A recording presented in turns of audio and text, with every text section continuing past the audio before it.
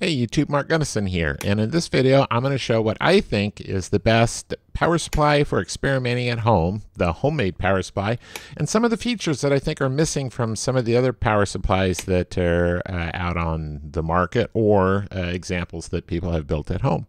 So first I'm going to go over some of the features that I think are important, and then I'm going to show how I built it.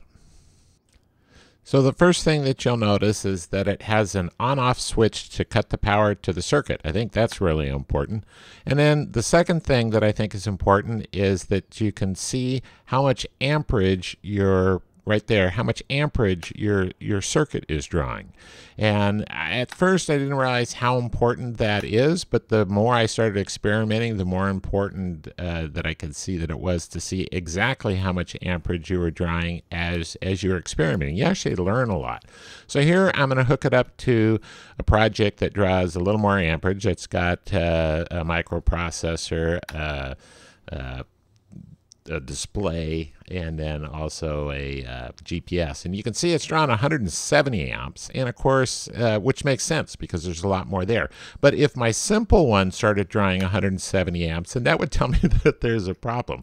So now I'm going to plug it into the second feature that I think is very useful. There I've turned off the power supply, but I still have 5 volts to the second power plugs down here that I can turn on and off. And what's nice is I don't have to have the power supply on, so you don't have to listen to the fan, and I can still use it. So you can see here I'm running through the volts.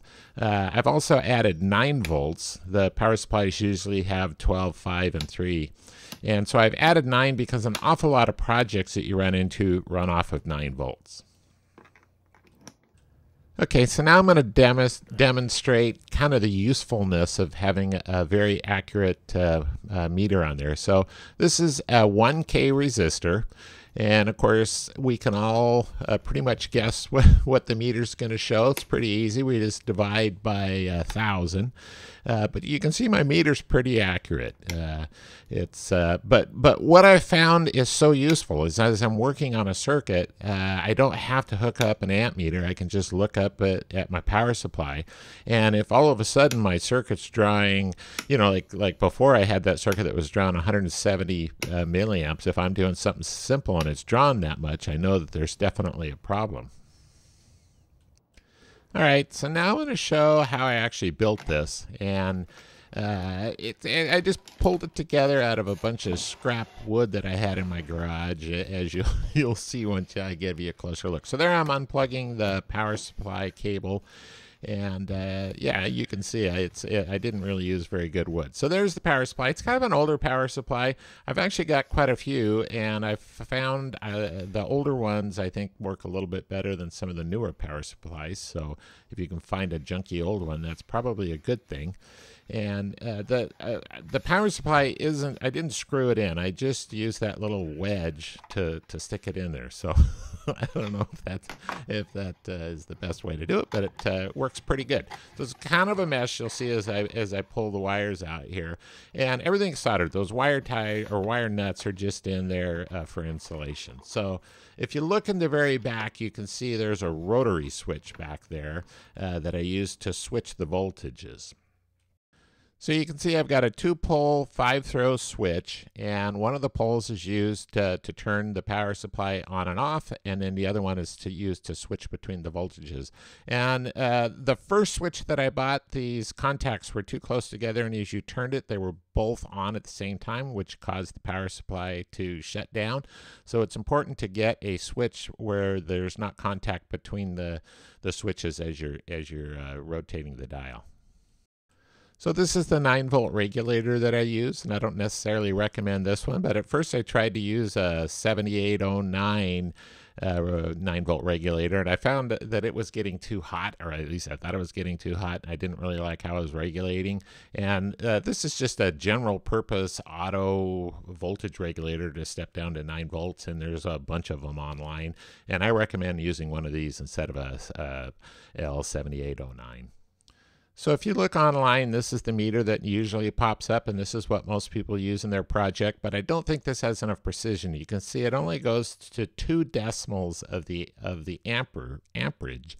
So you just don't have the precision with this if you want to use it for learning electronics and working with projects. So this is what I ended up going with, and you can see it goes to 4 decimals of the amperage. And so this is really what you want if you're going to be learning electronics and experimenting. So I got information on how to do this from the DroneBot Workshop, and this is a little display that he's got. So I use the ground wire, of course, for the ground, the 3 for the 3, the 5 for the 5, the 12 for the 12, and then I also use the 12 volt to run the regulator. And then the green, I put that to the second pole, the rotary switch, and grounded it to turn it on. And then the purple is the 5 volt standby that I use when the power supply is turned off. So here's his website. I highly recommend going there to get information on how to do this project. He has a very detailed website. He's also got videos. I like his videos because he kind of reminds me of my dad. So I'll put a link in the description to his website. I'm not putting links to other things because I actually built this a while ago, and I doubt the other links are even still available. But I highly recommend going to his website in order to figure out how to wire this up.